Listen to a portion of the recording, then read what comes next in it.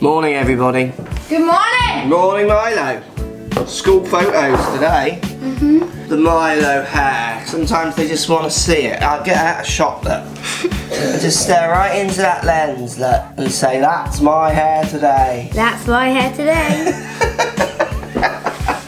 Looking cool, brah! So filming out at Dawlish Warren again today. It's not as windy, which is going to be a bonus. I was expecting it to be very windy, but you never know. Is it windy? It's not windy yet, and it's dry. So yesterday's question, who's going to win the US Open? Lots of mixed responses. Sergio, good call, I think. Ram, very good call. DJ calls as well. People saying the course is long, typical US Open, long, tight. Lee Westwood as well. I don't know if I'm ready to make my pick yet. I think Ram is a very good pick. I'll wait and see though. So today's question, I did a video reporting back on my MP5, so the bladed iron experiment yesterday, which people are enjoying, but I still get that interesting one. What do you think game improvement irons can do? So people talk about me not hitting far enough away from the middle, test them properly. I literally don't know where they're getting this from. I guess some people are just so easily sold, aren't they? So what difference do you think it makes? So is it in yardage? And if so, how much? And as a percentage compared to the irons? So if you hit away from the middle, what's the drop off compared, do you think? Is it left and right misses? What is the difference? Because, go on, let me know. Post those comments down below.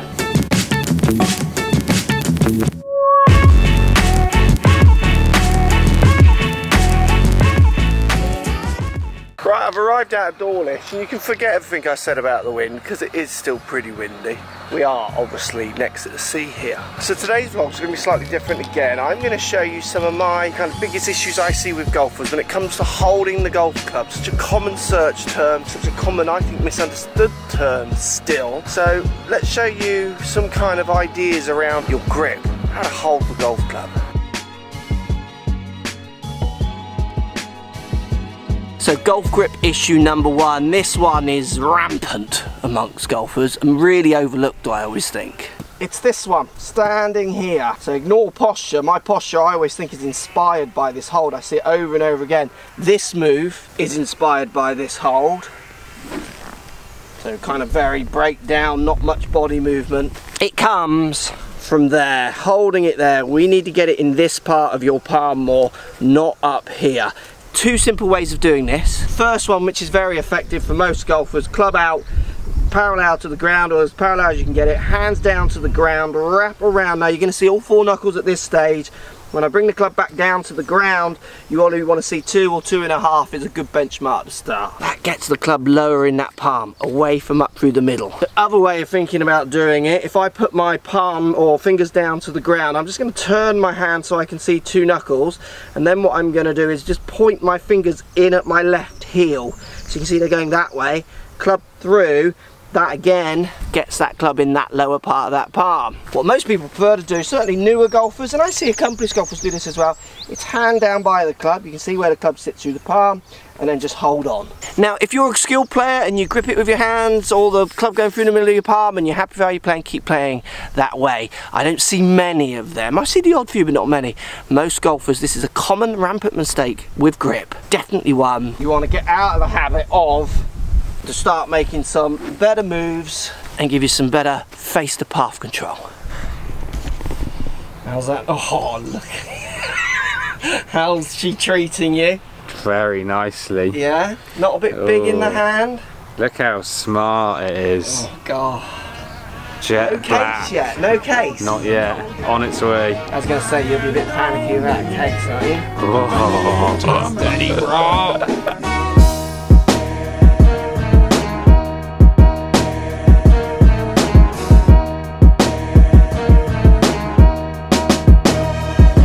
Next grip idea, which really does get me down, is when I see good players, and good players doesn't mean 2 handicap, 10 handicap compared to 20 handicap. You can be a good 20 handicapper. So what I mean by that is you're competent at 20. You play to that consistently. That's the standard you've got to, and you can compete at it. So I see competent players changing their grip because they think their grip isn't textbook. I can show you loads of PGA Tour successful golfers gripping it too strong. Olazabal, Spieth, gripping it what we would call too weak. but they work it into their whole action and into their patterns of shots. So I can play with any grip. I feel more comfortable playing with the grip I was taught and grew up with.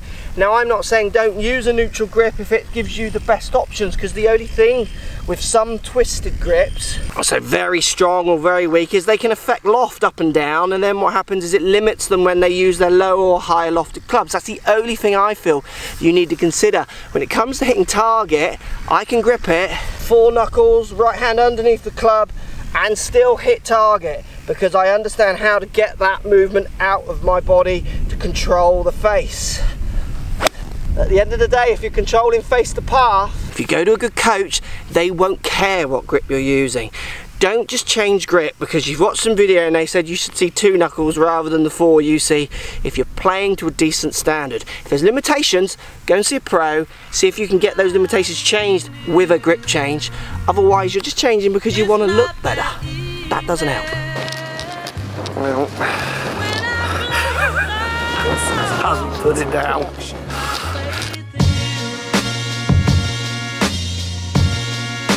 So when it comes to textbook grips, here's a brief overview of what I like to see in a grip, but like I said, I can move around grip for students subject to what they deliver, but kind of general ideas. So this part of the palm, not this part. I like a student to look down and see 2 to 3 knuckles subject to what kind of wrist angles they are able or willing to put in. I like the thumb on the left hand to be just right of center and not too extended, just kind of squished up a little bit. Right hand, I don't care if you 10 finger, interlock or overlap, makes no difference to me. I personally like an interlock. Right hand's going to go through the fingers, diagonally through the fingers, and then wrapping on top. So more like you'd almost hold a pen or a pencil. I hate right hand holds that are stuck in the fist. I don't mind if you play good golf from there, but I don't see many, and it limits what kind of twists and turns you can put into the club, which then seriously affects loft, makes longer clubs harder to hit. But then when the right hand is on top of that club, I like to see a V between the thumb and the first finger pointing somewhere up towards right shoulder ideas.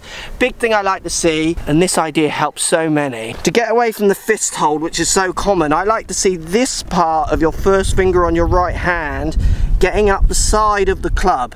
To do that, you need a little bit of a gap going on here. If you want your textbook grip, there's some ideas.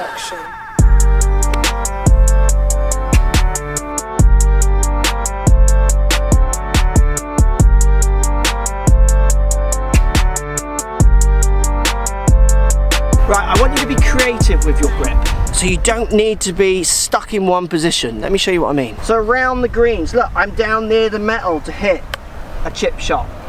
I might even use my putting grip, which we'll talk about in a second, to hit a chip shot. And then I might come near the top of the grip or middle, twist the club, so the club's now twisted within my grip to add loft, to play another kind of chip shot. So many golfers, certainly new golfers, they're taught how to hold the club and then they just do not want to play with it. You've got to experiment with your grip to get the most out of it. Coming down the handle, coming up, moving it up through your palm for the putting grip, which we'll talk about in a second, to play a really delicate shot. Experiment to get different feels, different results. And the no grip video really is complete without talking about putter grip. I see this mistake a lot. So golfers who aren't particularly great at putting, using their golf grip, this part of the palm, strong turn, interlocks, overlaps, whatever, twisting right hands on top. So using a grip that is good for making these kind of actions to try and putt, it can affect the way you stand, the rotations of the face, how much power you put on it. It's a bit of a pet peeve of mine with students because I love putting. It's something I've always enjoyed doing. I like to see a putter grip when you got your putter in your hands. Now there's many variations on a putting grip. Let's give you like the most standard one, if you like. The one I use, reverse overlap. So we're talking first finger going over these 3, running down the club, optional right finger running down the club, but the big thing is my palms are on the club this way, very opposite to what we were talking about with holding the golf club. I've got my hands pointing, my palms feeling more at the target. It feels weaker, it feels more delicate, and that's what I want.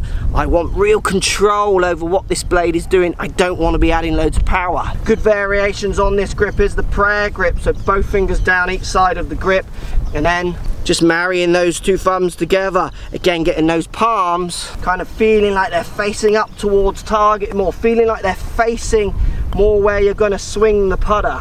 Everyone talks about golf grip. There must have been a million golf grip videos done, and I've done loads, but having that contradiction between putter And how you normally hold your club is important for controlling the two disciplines. Right, fun day filming at Dawlish Warren. Right, Mummy is out working late tonight, doing school stuff. And I'm very tired. Like me. So, like Milo's very tired. All is yawning. Vanessa's probably fine. So we're going to McDonald's for tea. That is very naughty, I know, but I don't care. Well, someone's got a cup. There we go, that was all very naughty. See you tomorrow. Tomorrow is general election day for the UK, so prepare yourself for a day of craziness if you're in the UK and crazy reporting. Thanks for watching as always, hope this helped. I think quite a good take on golf grip, give you some good ideas. I think it's been spoken about 100 times already, but like I say, I still think people kind of miss the point of it. So post those comments down below. As always, love to hear what you got to say. Hit that subscribe button and come on. If you watch the video, hit the thumbs up. If you watch the video, hit thumbs up. If you watch the video, hit thumbs up. If you watch the video, you hit thumbs up. Like the video, hit the thumbs up. That's a good idea. Cheers, brah.